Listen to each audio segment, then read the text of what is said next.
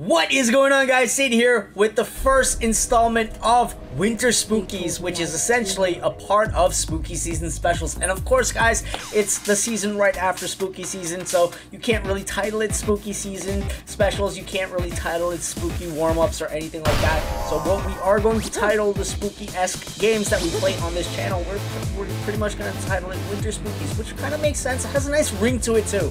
I think it does, right? So in any case, guys, we are playing Crypt with the Necrodancer, and guys, this is a fan favorite on the channel. It's just a fan favorite game. It's a cult classic. It's one of the best indie games ever made, developed, in my opinion, and in a lot of people's opinions, right? And if you are a musically astute person, this game, you already understand. This game just hits it out of the ballpark.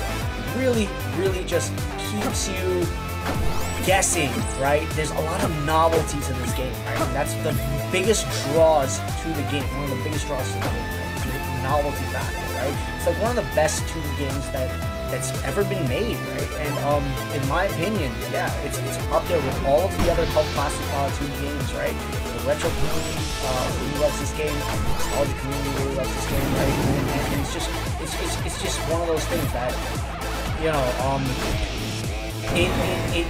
it's not from the time period, but it feels like it could have been, right? But and it probably would have like made it on the cover of every magazine had it been, you know, like had 2D gaming been like the primary gaming style, right? Right now we're all on 3D gaming and high def, ultra high def 3D gaming and all that good stuff, right? But every now and again you want to take it back and you wanna if you grew up in like the 80s or the 90s or any of the eras before 3D like, kind of really took off, Necrodancer is like one of those games that you want to touch base with, right? Touch base with, yeah, because it's just absolutely epic, right?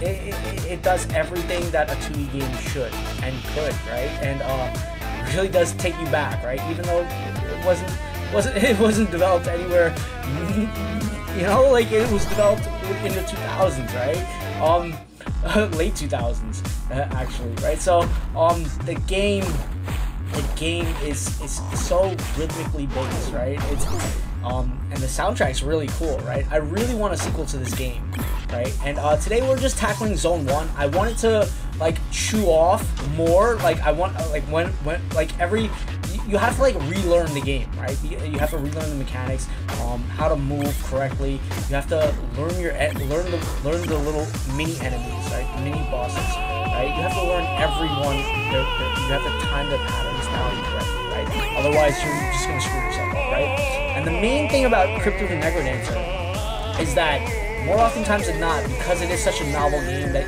you spawn in random areas on the map. You have an insane variety of weapons to choose from, not to choose from, that you could possibly pick up, actually, right? It makes the game really difficult and unpredictable, and it gives it a lot of replay value, right? So that's one of the things. That's one of the main draws of Crypt with the Necrodancer. It's the randomization of weapons and enemies and where you spawn, right? And items that you pick up in the map, right? And yeah, we've played Crypt of the Necrodancer before many times. I've actually did a no-hit run in 2 of the zones, right? Doing no-hit runs in zones 3 and 4, it's almost virtually impossible, right? You have to do it like you have to like take like 100 different tries, right, before you even get close to it, right? But one of the main like strategies in Crypt of the Necrodancer is getting a ranged weapon, right? One that gives you some distance between you and the enemy. And without that distance, right, you kind of end up in no man's land, the proverbial no man's land, pretty quickly. And it's one of the things that sucks. But guys, if you've been paying attention, right, we picked up the arrow, right? We picked up the bow and arrow, which made my life so simple, right? Obviously, it took down my health, but I picked up a lot of goodies along the way, right? And I even have that piece of ham, right, which gives me back my health, right? We're on full health, facing the boss for Zone 1, won already. How cool is that, right? And right at the beginning, I would have actually cleared this zone faster, but I was looking for like the remote control because I had the TV set too loud, right? It's a music-based game, right? So the music was way too loud, right? But King Kong is right there, and he was trying to do whatever he could, but because we got the bow and arrow, we got so lucky with the bow and arrow.